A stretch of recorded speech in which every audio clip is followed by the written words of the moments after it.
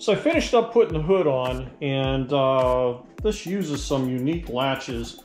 I didn't record any of this. It was just so time consuming and so tedious lining everything up and putting all the latches and hinges on and the center belt.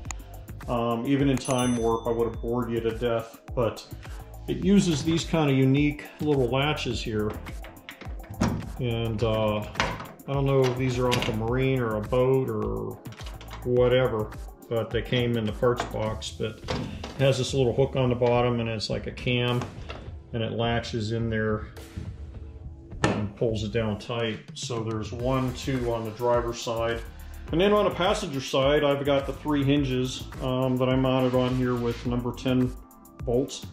And I knocked the center pins out of the hinges because I want to be able to take this hood off. And if I didn't have a removable bolt and a nylock on here on each of the hinges, I wouldn't be able to just totally lift the hood off.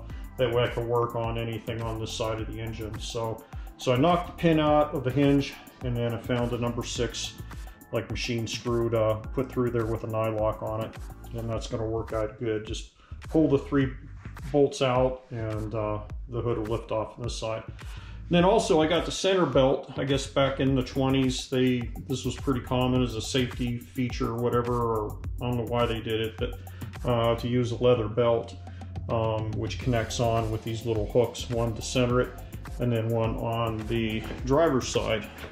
So this strap was sitting in a box folded up for 40 years or so, since 1985 probably, and it was all brittle, and I had to recondition it. I like using Lexol Cleaner and leather conditioner, and I'll put the Amazon link in the description, but it comes in a squirt bottle. It's a cleaner, and then also like a lubricant for the leather to soften the leather up.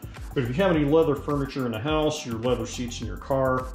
So my next project for today is making wind wings, and the windshield came as it is, and it has these wings on the side here. And I've built AC Cobras in the past, and I used a wind wing on those, and that really works well. So I ordered these brackets on eBay for an AC Cobra, and I'm just going to use these. And I already drilled the holes where I want them. That bracket will go on there like so, and then I have some polycarbonate scratch resistant plastic that I'll make a pattern for. I'll use the CAD design again, a piece of cardboard to cut it the way I want it, and then I'll transfer it onto the polycarbonate and then make my cuts.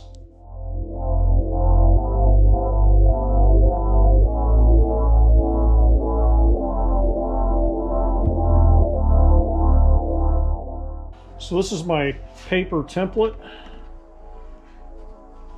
and I think that's going to look pretty good there. I extended the top a little bit higher, but I think it's time to go ahead and cut 2 of these out of the polycarbonate. This is my polycarbonate that I got. It's scratch resistant, abrasion resistant polycarbonate sheet, Tough-Ak-AR, whatever that means.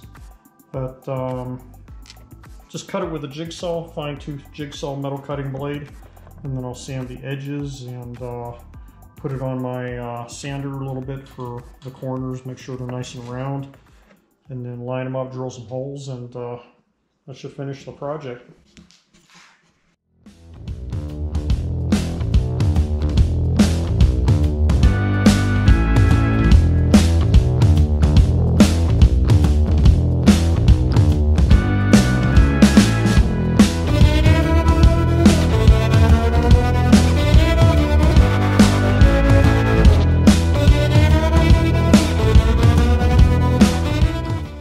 Wind wings are done. They turned out great, and then I can adjust them however I want them, and good to go.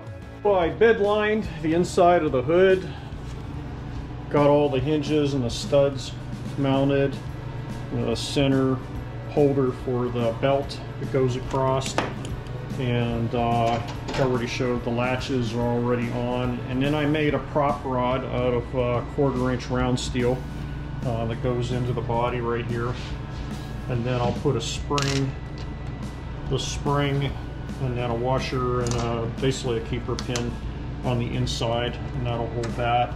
And then I made a little flap of steel up in here with a hole in it, and I just Gorilla glued it, epoxied it to the fiberglass so that will hold it. And then I can take the rod in and out. So my next project is I want to make a cover to go in front of the wiring harness there to cover all that up, and before I put the carpeting in the car. Back to my CAD design here, my cardboard aided design, which a few people have commented they thought that was pretty funny, but I use this process all the time. But this is going to be the tunnel with a shifter kind of like right here, and it's going to be like just a cover with a couple little flaps bent on an angle to, I'll just put a screw in the side of the fiberglass tunnel to hold the cover in place, and that'll make everything look nice and neat up underneath there. So with the power of magic, I can actually convert this into metal, bend it, paint it, and be done in a matter of seconds. So with the power of editing, there it is, made out of steel. And turned out really well. I used bed lining, and I'll put the link, Amazon link, in the description. It's Rust-Oleum bed lining, which is the best. It dries fast, gives a hard texture surface on it, and I use this all the time. So that's done. I have my little wings here that I'll screw in. Punched a couple holes in here for the tunnel. That'll just mount right there, cover everything up, and then my heater's gonna be like right in here. And then what I wanted to do too is put some cabin lights in, so when it's really dark I could throw the switch up on the dash.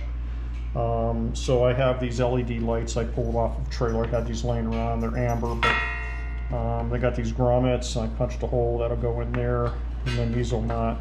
And then I'll have the switch operated. And then I have one on the passenger side also that'll light up this area. And then I thought it'd be a good idea, like having a just a cigarette lighter plug to plug in a phone charger, and that will be up underneath there, so it'd be convenient. And then I just lay my phone on the tunnel with the cord coming, plug it in, charge it up. So my cover turned out great. A cigarette lighter plug in the middle, and I got the lights on the side with the dash switch here, so I can flip them on, and on both sides have a nice night light. I was able to figure out, for the most part, the convertible top bows on the bracket that I needed to mount into the fiberglass back seat liner here. So I'll be able to adjust this a little bit back and forth, but apparently the top goes all the way back and then clips onto the trunk somehow with fasteners. That I'll have to figure that out. All right, the car is done, and I got all the carpeting and the seats that I had in storage out of the barn. So car's looking really good here, but the mice have gotten into the carpeting and the upholstery, so I don't know what I'm gonna find. I'm sure I'm gonna have a mouse turd or two, but yeah, so hopefully it's not too bad. I'm gonna lay everything out here, a nice sunny day here in Colorado, get everything laid out in the driveway, and then see what I need to do with the pressure washer, and yeah, take it from there. Success! I found mouse turds. I was worried I wouldn't find any. They're everywhere. 40-year-old mouse turds, most likely. So here's all the interior out of the bags and all the mouse turds taken off of it, but fortunately the interior, all the leather is perfect. Nothing's dry rotted. This hasn't seen sunlight since 1985 when it was put in a bag. But I got my seat covers there, door panels, 2 door panels, the back seat, it looks like. It has a convertible top boot, so when the top's down, it'll go over the frame as a boot. And there's the tonneau cover, which is kind of neat. I didn't know it had that. Some extra material for going around the door frames, the rear seat. And then here's the convertible top. And this strapping here, I have no idea what that's for. And it has side curtains. So, but it needs to be all fitted with all the snaps and everything to make it work. But here's where the mice got in the carpet, and the carpet's pretty rough. And I'm thinking I could clean this, get the pressure washer out, or maybe take it to the pressure washer car wash with soap on it. And but I've got some damage, like right on the transmission hump here, with mouse poop and urine and stuff over there some. So I'll see if I can clean this up, but if there's even a slightest smell, I'm not going to use it. I'll just get new carpeting and use these as the pattern. Wow, the carpeting turned out great. All nice and clean. All the mouse urine and poop and all the straw and everything off of it. And it just turned out really well here. Thank goodness. But you've seen in my previous videos, those that follow the channel, I like using super clean foaming for degreasing transmissions, engines. You spray it on like a greasy situation and you see it dissolve in the grease. But I thought I'd use it to pre-treat the carpeting for the mouse and urine and help disinfect it a little bit before I brought out the pressure washer. And I tell you what, it worked great. I don't know if it's intended for that, but I used it since I had a couple bottles laying around, and it really took it out well. So again, super clean foaming. I use this stuff quite a bit for years, and it's been in a number of my other videos, but really works well. Amazon link in the description if you want to pick up a bottle, try it. But the next thing is the upholstery, and I have my buckets I'm going to tackle first here. I'm going to do that today. It's windy and cold out here in Colorado, so I'm going to get the seats upholstered and get that done. And then after that, I'm going to pull the rear seat liner out, foam it, get it all upholstered, and then after that goes back in, then I'm going to install the carpeting. But so I'm going to not bore you to tears. Let's go into time warp on the GoPro right now.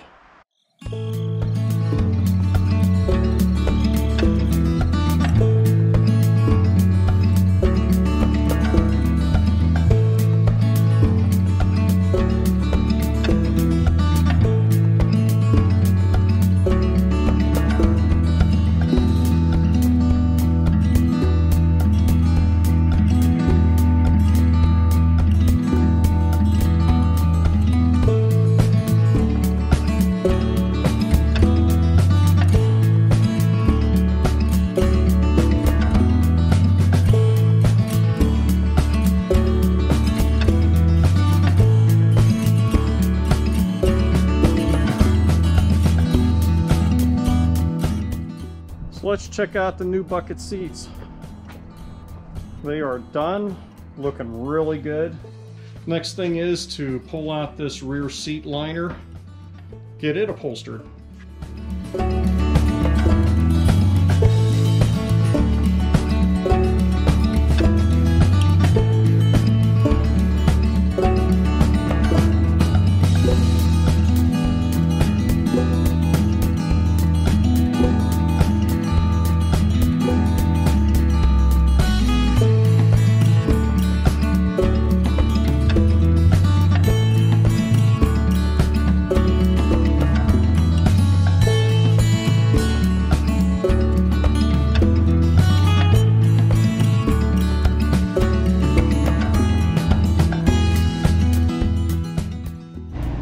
Wow, the back seat turned out great. Got the base of the seat done and upholstered. Showed that in the time warp. Installed all the way around, looks great. Got the convertible top mounted back on. Next thing is to get the buckets out and finish up the carpeting.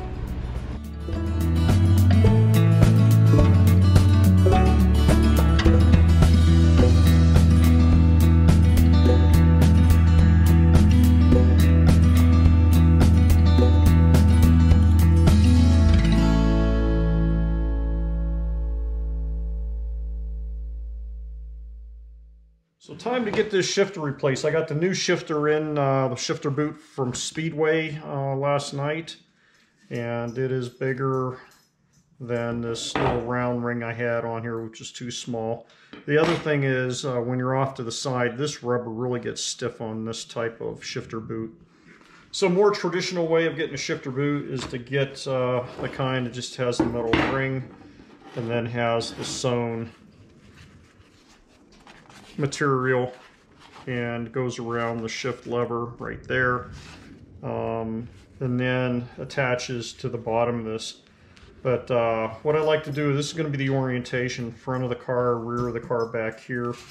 And I like lining up my sewing seams so it's dead center around here.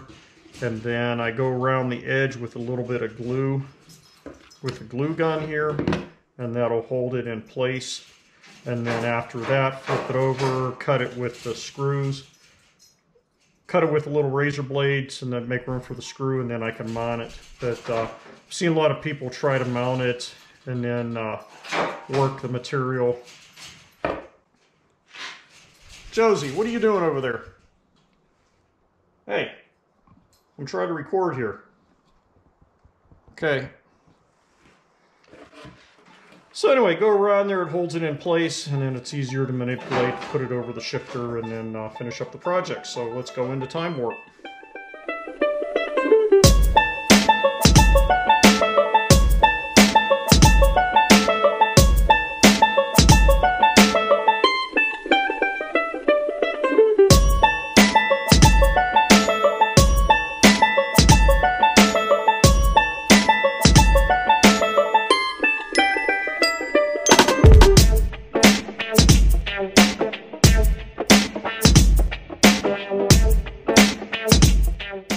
Alright, this turned out very nice. So it matches the emergency brake boot. Now I have the shifter boot. Done. Interior is looking really good. Next project for today is to do the door panels. On the inside here I ordered some foam on Amazon that'll make this flush, and then I can glue the inner pad to the door. Here are the door pads ready to go.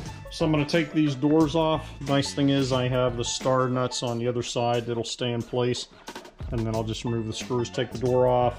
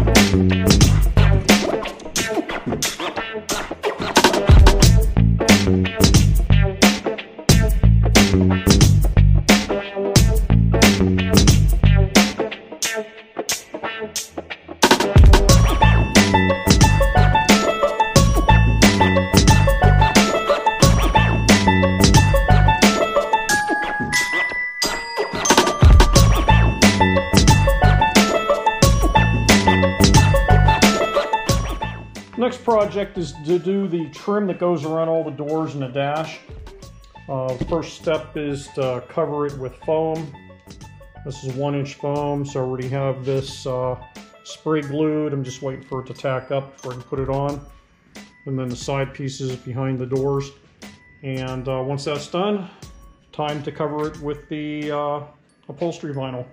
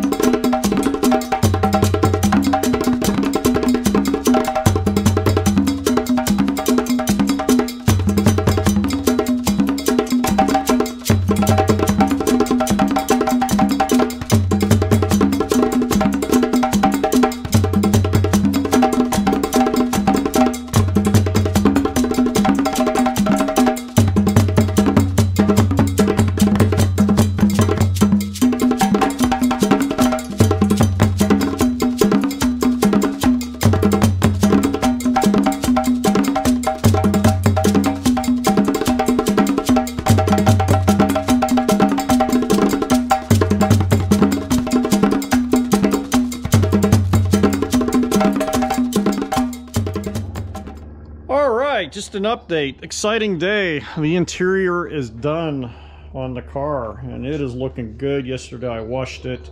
Got a couple scratches I need to buff out with rubbing compound on the fenders, a couple little touch-up spots, but there's the interior. Turned out fantastic. So as you saw in the video, I did all the padding on the side pieces, the little padded area that goes around the dash, around the side doors, the little like L brackets that go on here. Have all my snaps drilled into the body, so this is going to be for the side cover, side curtains that will snap onto these locations here and here and here. But wow, it turned out great. All the carpeting's done, but I'll do a whole walk around here.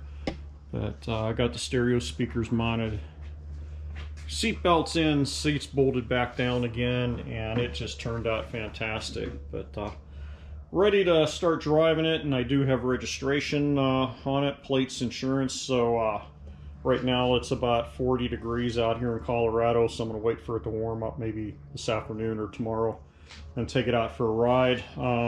One of the last things I need to do, I also did a safety inspection on it yesterday, about 3 hours, where I put it up in the air and I went through all the lug nuts, all the bolts, castle nuts, make sure the carter pins are still in, and just went through everything, make sure I didn't miss anything safety-wise, which could be a catastrophic failure driving it on the highway, but everything checked out. The next thing is I've got the convertible top to go on. I pre-mounted the bows that are go on it. So that is done and mounted. So it's going to be something like this on the car, kind of like a bimini top on my boat.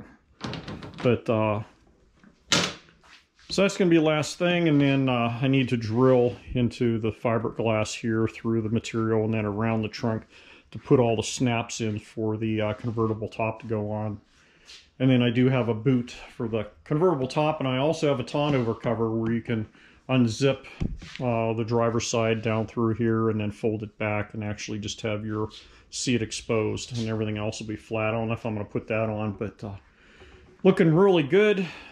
Got it all shined up, and maybe I'll tackle the convertible top tomorrow.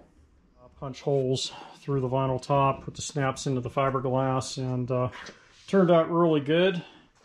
And the top is in like brand new shape. Usually the clear plastic over years is yellowed, but this was done in 1984 and it's still crystal clear, which is nice. The car is licensed and insured, so I've been driving it a bit, just fine-tuning some of the issues. Got my Colorado 1929 plates on it, which just happened that the brown matches the fenders, which was really cool. But the interior's all done, and back seat looks great. And the bucket seats, considering how narrow they were when they were fiberglass, they're actually pretty comfortable. Got the seat belts in, all the dash around, and the top is on. And how that works is there's like a 1-inch piece of aluminum that's sewn into the to the vinyl, and it loops around, goes up underneath here on a lip, and then I put snaps right here on the side to hold that down. And I had it in some high winds the other day and worked great. So I think now I'm gonna show you how to fold it back down and maybe go ahead and wrap up the video.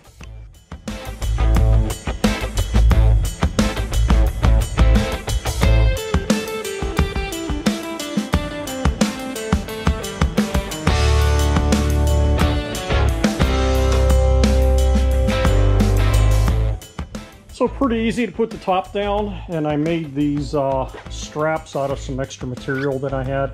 Put a couple snaps on.